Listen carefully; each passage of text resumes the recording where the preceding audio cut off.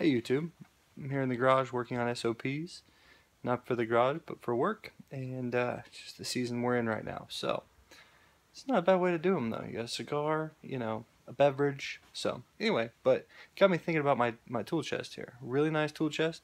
Problem is when you put the key in the lock here, what you have to do to open the lid or close the lid and keep it shut, the key pops out, falls on the floor, and falls into, stuff down here, and it's just really annoying. So I thought of a better way. What I've done is taken a pipe cleaner, some duct tape, and duct taped it there.